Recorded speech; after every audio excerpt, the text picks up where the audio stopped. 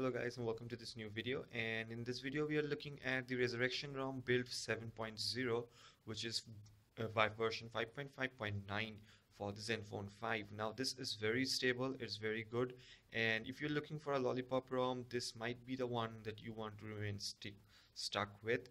Okay, GPS still stutters, but besides that everything works. So the first thing that you'll see after installing this ROM is that you get a storage running out error and stuff. So all you need to do is flash the Xposed module, and the link for all of that will be down in the description below. So you can just flash it like any other zip file. You just need to go into TWRP and flash the zip file and then install the APK. So the links for all of that will be down in the description below, and you can just go ahead and install it. So as soon as you install the Xposed framework, you'll see all the storage issues go away, and from there it's pretty stable. I did run YouTube and YouTube videos, and there was no audio and video lag. There was no battery drain at all. So I tried to use this ROM for a while now, and I tried to use it in as normal way as possible. So whatever you would use for daily usage, like the cell was on standby for a long time. If you would see there, it's around 1 day and 9 minutes. There were some short bursts of charging. Okay, I charged the phone a bit overall outside with my portable charger. So that's the charging points, as you can see. So those are the awake times that I have been using the phone for. There was a lot of browsing, there was media streaming from the internet, and there was a lot of phone usage. This is not my main phone, so I did not test any texting. So besides that, I have got a pretty good screen on time. As you can see, it's 4 hours and 58 minutes with still 53% of battery, 51% of battery left. So that is a pretty good battery life. Of course, you have to consider that I did charge the phone in between for a few minutes. So you can take up the screen on time to be around 3.5 to 3.85 hours.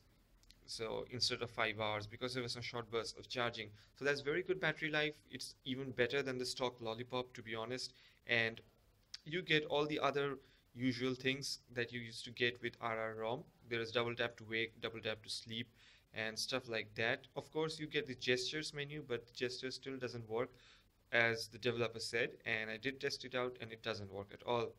So hopefully that will be coming out in a new build. And besides that, you also get the users option, and the GPS does work. It's not that it doesn't work at all.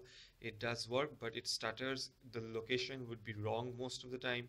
So if you want to use GPS, I would recommend that you stick to the stock ROM and not come over to this ROM. But besides that, this is a very good ROM. I'll just try to show up CPU SPI and the usage. So as you can see, it's 400 megahertz for 7 minutes, and it's deep sleeping for around 3 hours and 12 minutes.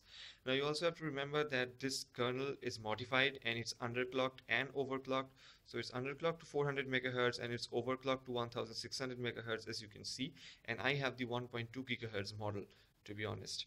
So it's both underclocked and overclocked. It's overclocked to get a maximum performance when you are using the phone for heavy usage, like running 3D games, and 400 megahertz for when you're using the phone for light usage, mainly to preserve battery.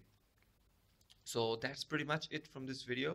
You get everything that you would expect from the ROM. You get a few ASUS apps, some of which I have already removed, and some other apps that that increase the functionality, like the 3C Toolbox Pro, and of course the kernel auditor.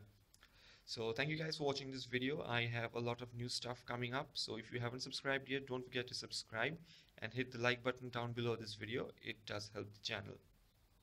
I'll see you guys in the next one.